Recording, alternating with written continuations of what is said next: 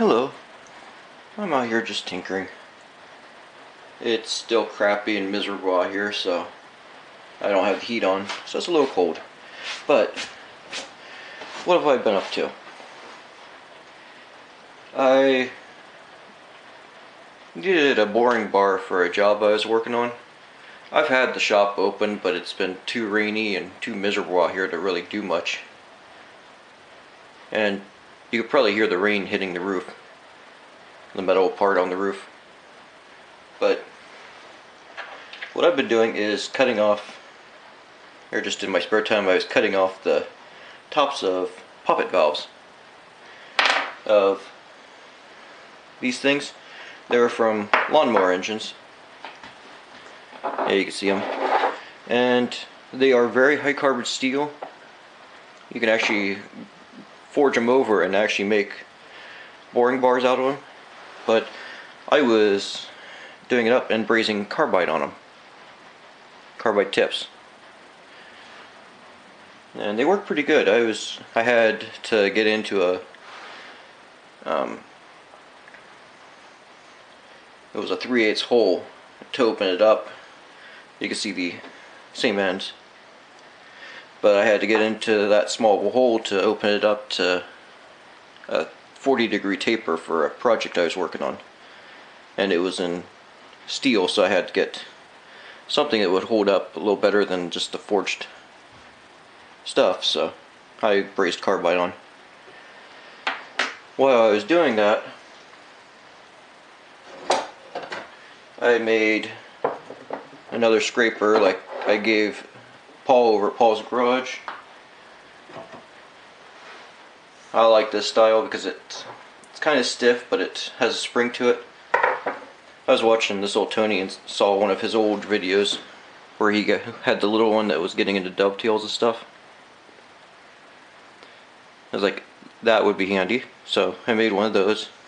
Just brazed them up. I drilled, this is a 3/8 bar, so I just drilled a one size under for drill bit and just pressed them on. And then I made this style here, which I saw over at Matt's channel, Look Creations. Yeah, it works pretty good. It has just, it's nice and stiff, but it has the right amount of springiness to it, so it won't chatter. I did get a surface plate after I got that stuff lapped and everything. Family decided they were looking in my Amazon wish list and found a little surface plate, and they ordered it for me, so I got a granite surface plate now, so that I'll use that for scraping everything, and the glass ones I'll just use for lapping. But I got those done, and they work pretty good. I was just testing it on here. They work pretty good. They have the right amount of springiness, and they won't chatter. But anyways, on to what we're doing. Let me clean up here and we'll get everything set up here.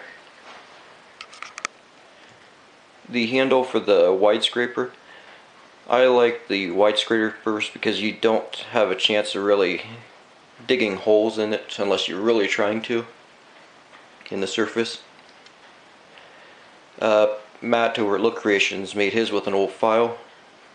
I wanted the springiness, so I just used the leg off of the turkey fryer.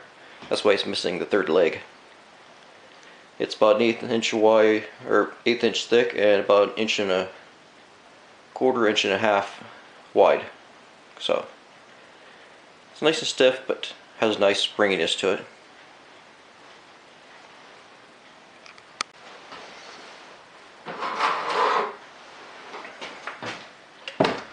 Okay, I'm just tearing this motor down and rebuilding it, cleaning it up and getting it ready because it has a 1/2 inch shaft here.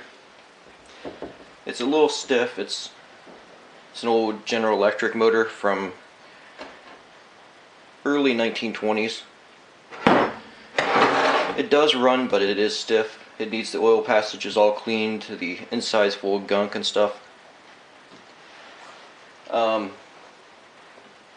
This is a little different than most modern motors. This is different than any modern motor, really.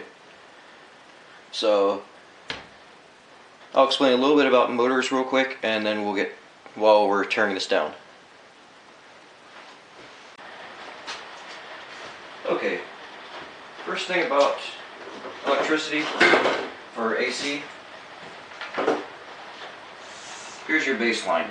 You have your positive and your negative.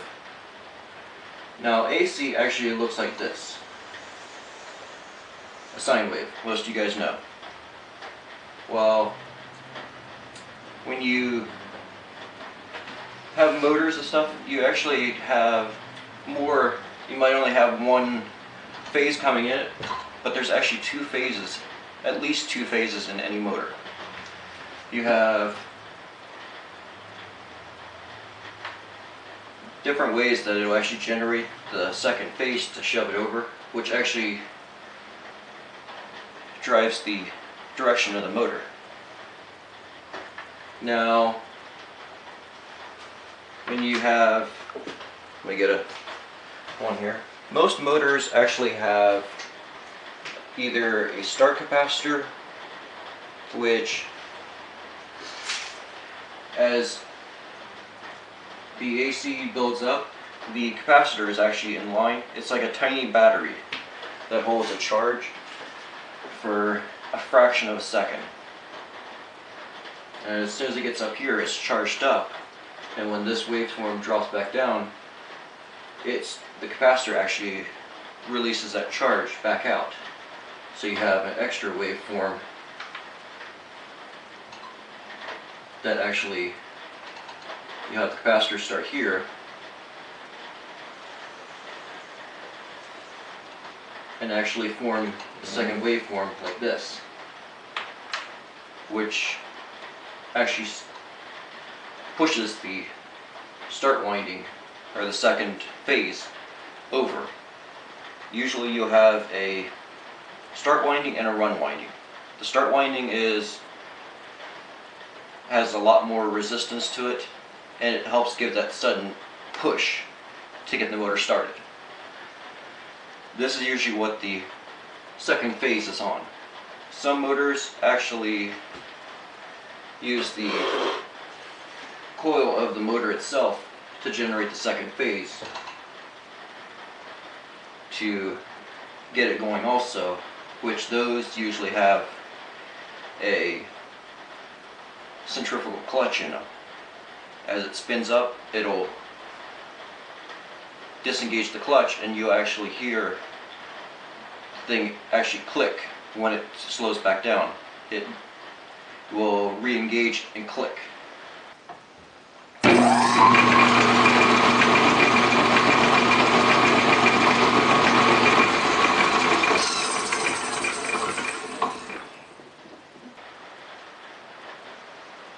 Usually you'll find something like this. It just has 2 or 3 wires coming out of it. Or they might be metal. I've usually done a lot of metal ones. Now this here can also be used for a 3-phase, because with a 3-phase motor, technically the third phase is just there to start the motor. It can actually run off of the 2 phases like you would have on a 220 outlet, because it's actually doing, up here here's one 110 phase, it's usually doing that, and then you have the second line, it gives another 220 or another 110 from center out.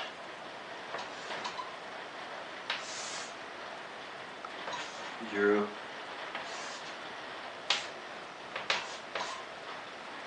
So you get the idea. Now, if you hook up a 3-phase motor to the just two of the windings, you can actually take and pull start it and get it running.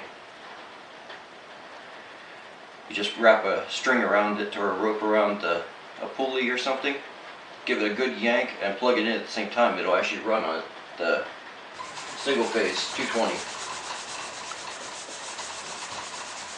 It's just there to start it. It can also be run off of start capacitors too. Kind of like this, but you have to match it to the motor itself. Match it to the horsepower of the motor. Now there is a third type called that's commonly found. It's a shunt motor. That's what I call them. Now the way these work, as the magnetics are going around, it'll just buzz. Now if you have a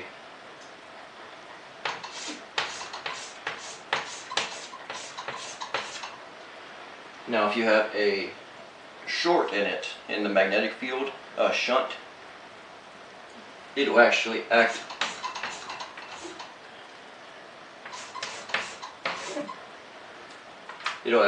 as the capacitor built in. The tiny little coils of copper will actually build up a small charge and actually create the second phase. As it goes around, it'll charge these up. The AC waveforms coming around, charge these up. They'll build up as soon as that it gets back down to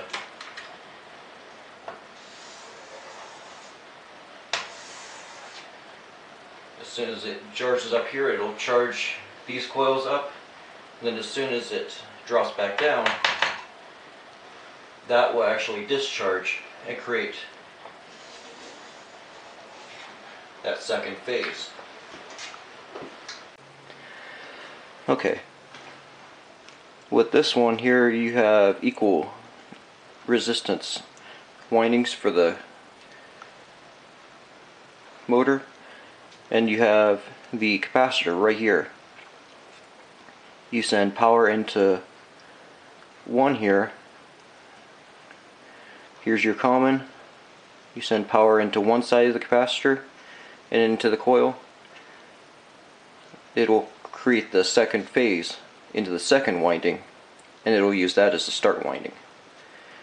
Now if you send it into the other side instead, suddenly this will create the second phase on this and use it as a run winding.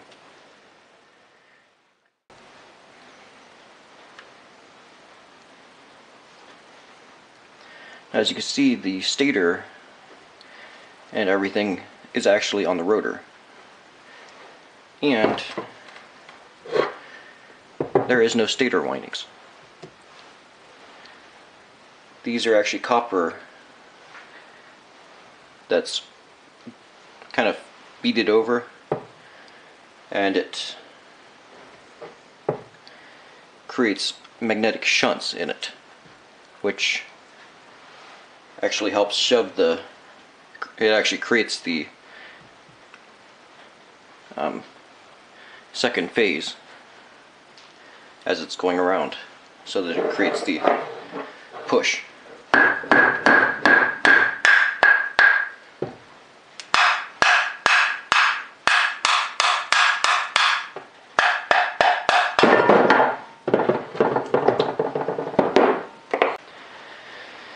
Here's another shunt motor, a modern one. This is actually out of a microwave oven. This has the fan on it, that when the microwave's turned on, you hear the fan turn on. You can see the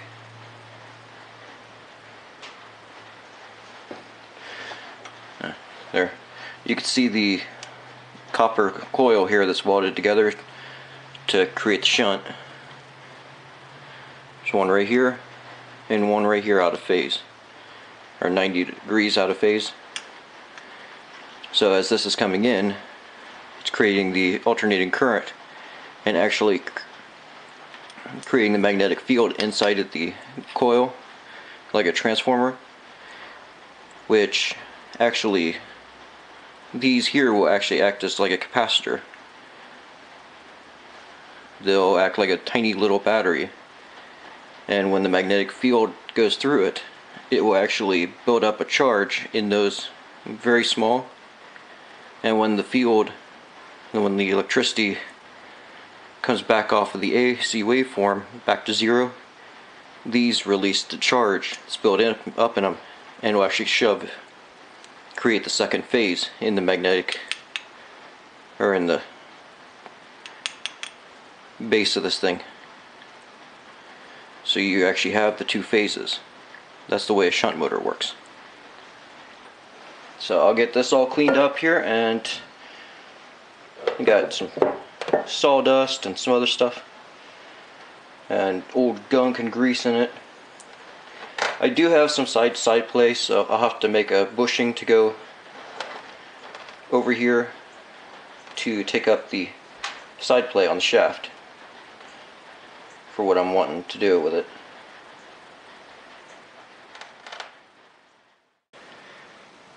And yeah, these do use bronze bushings. They don't. This was made before they made ball bearings, so a lot of the stuff was made with C932 or SA660 grade bearing bronze, which is what I used in the die filer. And this is from early 1920s, and the bushings are still like new in it. This motor was actually used to run some of the earlier electric washing machines. So that's what this was used for.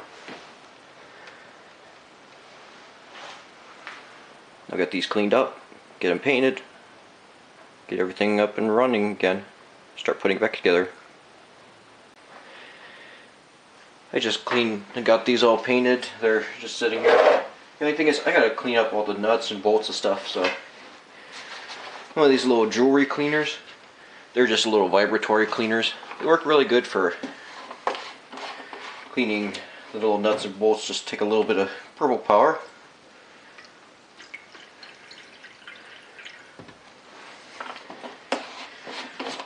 It's not very purple. I have no idea why the water was actually purple in the first place.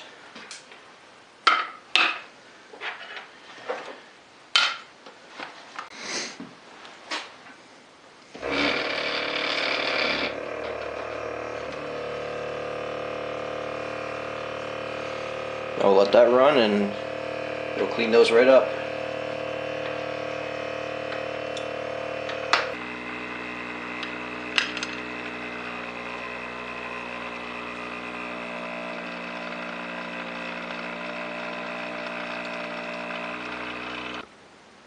Okay, I got all these polished up. They're looking nice, so let's get this start put back together. I've already got this lined up a little bit here. I'll just put these in and press it together. I need to get it together to measure the side play and stuff on the shaft. I gotta make a bushing for it to take up the end play on it.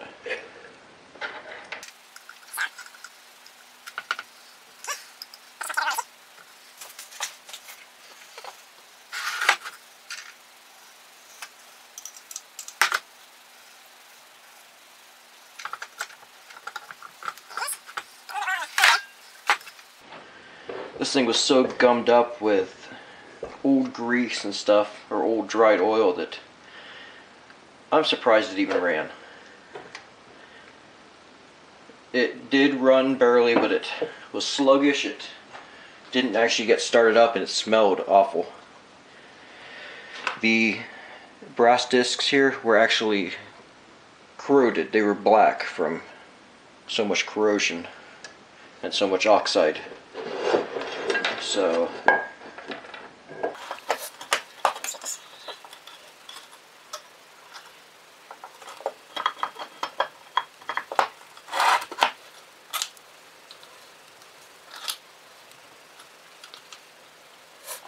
it's starting. It's just tight there. Now let's see how much end plate we have here.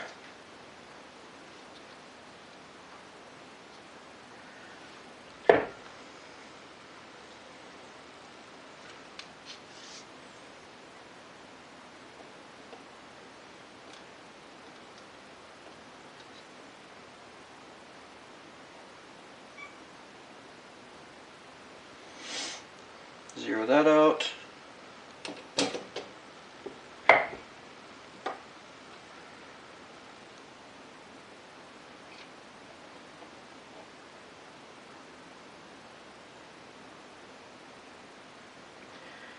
So 195 thousandths. Actually, it was 110 thousandths. So let's go make a brass bushing for this thing. Get this back together. Get the end play out. For our brass stock, I just have this old sprue. It's just a brass sprue that I had cast something and it was left over. But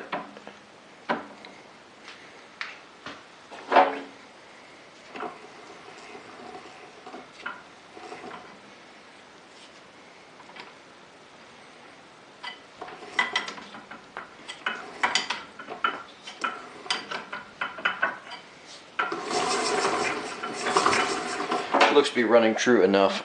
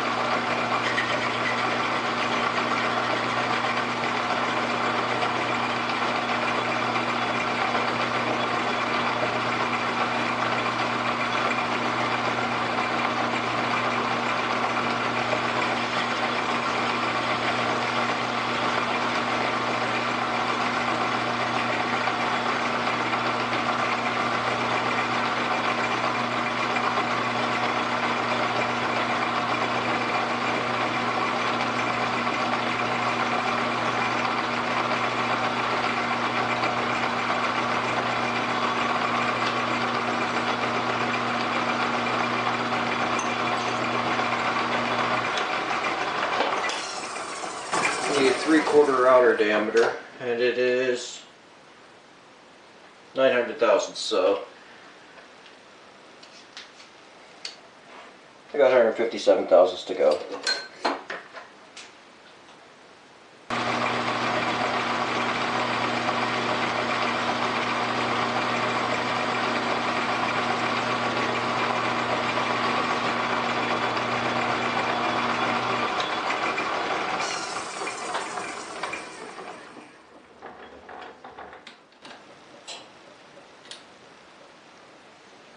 Pretty much right on.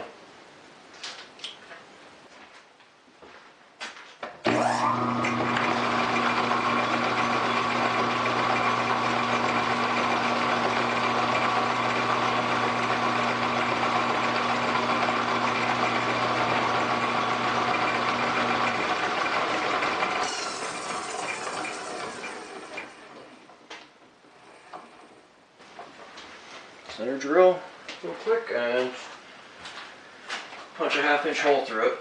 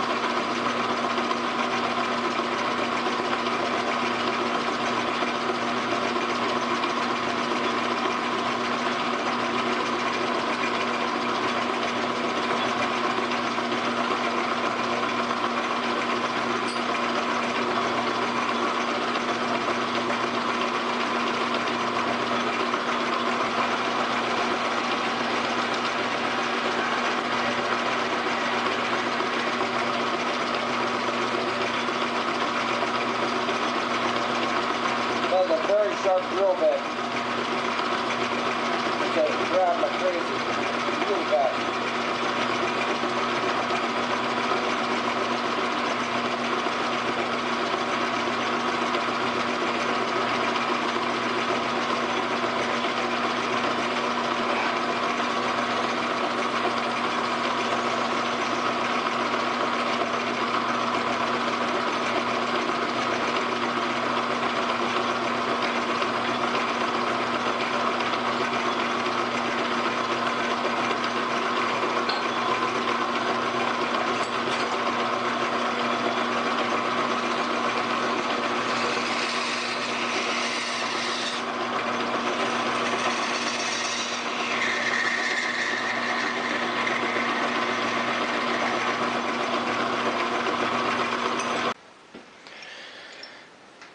I just ground off the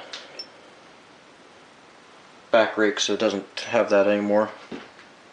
Saves me a little time, I guess.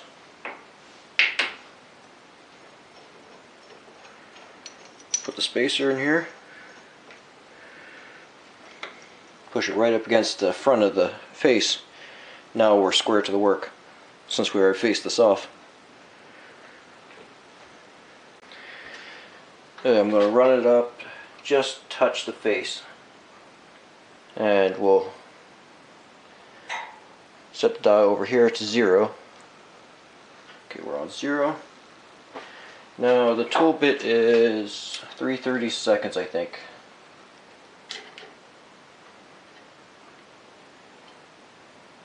Showing 97 thousandths, so back it out.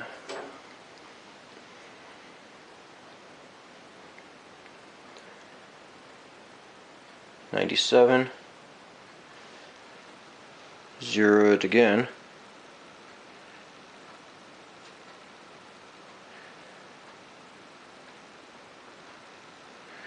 Okay. Now we should be right on front there. Now we need to go 110 thousandths.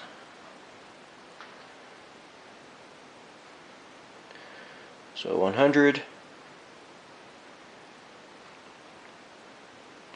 10 thousandths. We'll lock the carriage and we'll start parting off.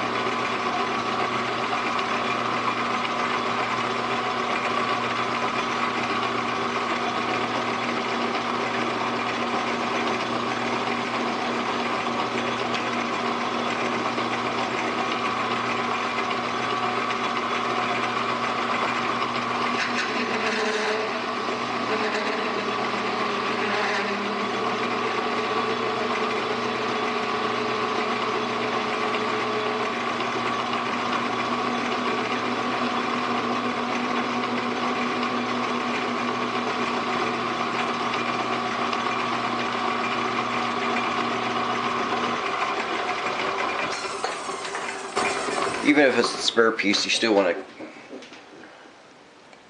kind of get the burr off of it, otherwise it'll slice you when you're handling it. That's nice.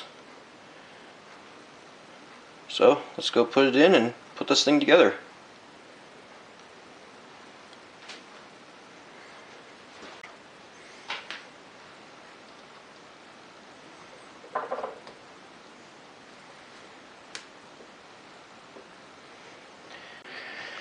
Yeah, as soon as I tapped it down, it had a burr on it that was causing it not to go on, but now it's on, so let's get it all put together.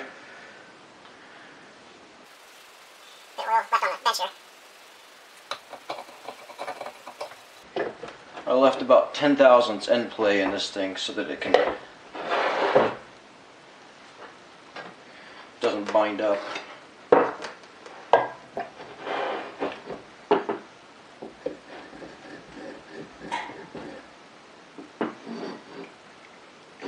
new brushes, or the spring I put in the brushes, it's sticking out just a little far and it's catching up on it. There we are.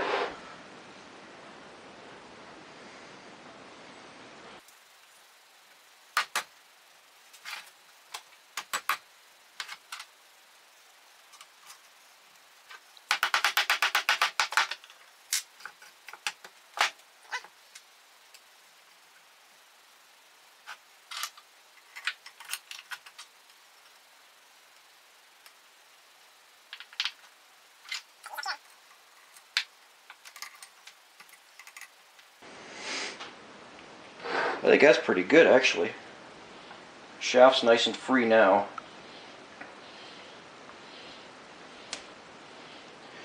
Yeah, there's no end play at all.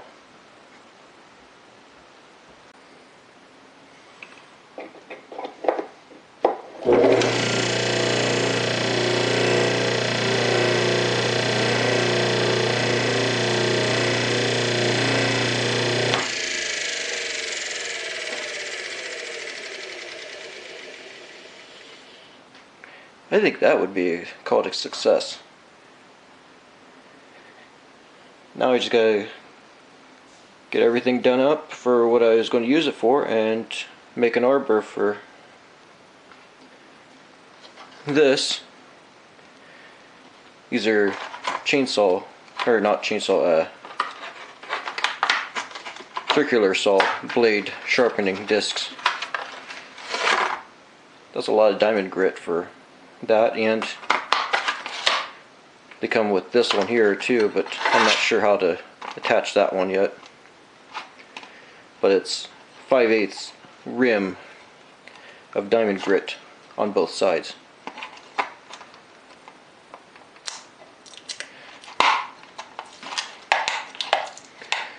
But I make a shroud and stuff so it separates the shaft and the wheel and everything and the motor, so that no grit or carbide dust can get back to the motor itself.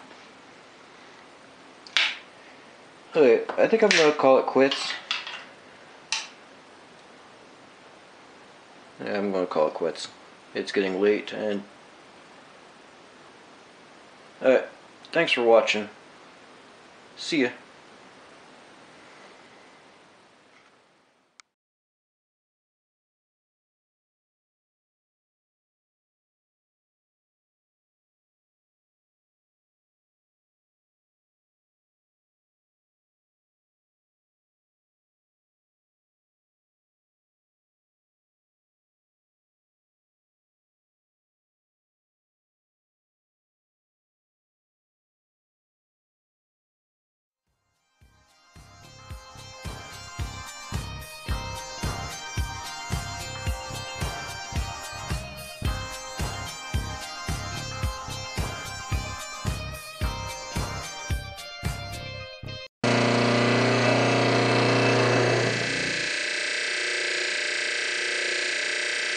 Yeah, it's just the desk that's carrying a soundboard.